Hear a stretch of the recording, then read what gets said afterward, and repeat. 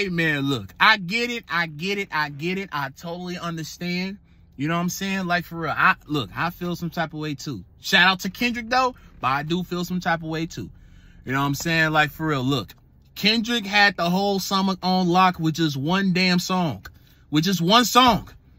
You know what I'm saying? Like, for real, he did. He had the whole summer on lock with just one song. It was a #1 song for the whole entire summer. For this summer. You feel me? I heard that shit in clubs, at a sneaker event in Chicago, that soul event. That song was played so many times at that Chicago Got Soul event. You feel me? It was just the damn chorus that was playing. Not even the whole damn song. But because of how popular the song is, they just play that out so many times. You know what I'm saying? Like, for real, don't get me wrong. You feel me?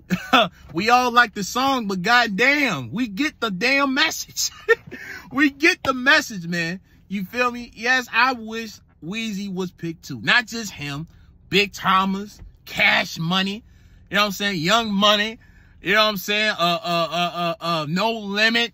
Master P. Make it sound. You know what I'm saying? Like, you feel me? Damn near the Louisiana rappers. Damn near the whole Louisiana rappers. You know what I'm saying? Like, for real, that will be so damn lit. But who knows, though? Kendrick might bring out Weezy in them. I don't know. You feel me? But, you know what I'm saying? Like, for real. But shout out to Kendrick, though. You know, I wish it was someone else, too. Because, like I said, he played that song. That song was played out so many damn times. All over social media.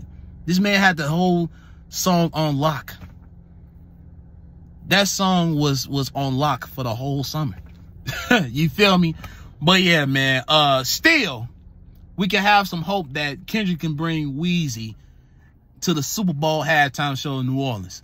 Like, for real, that would be a very, very big surprise for the whole culture, man.